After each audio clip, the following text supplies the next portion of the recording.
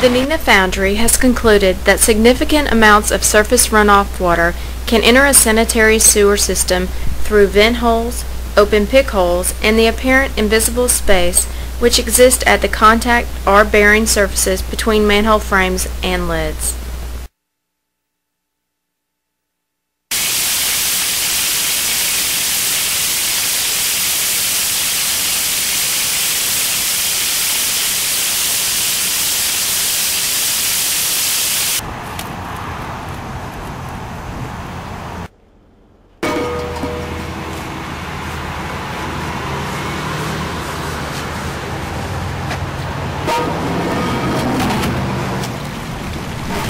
On the same day, with exact conditions, a Rainstopper was installed and then retested.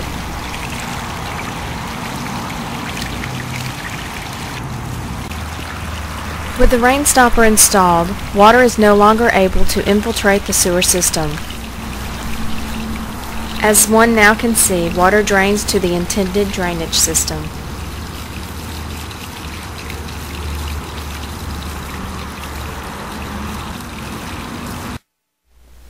As a direct result of the Rainstopper installation, there is no infiltration around the manhole frame.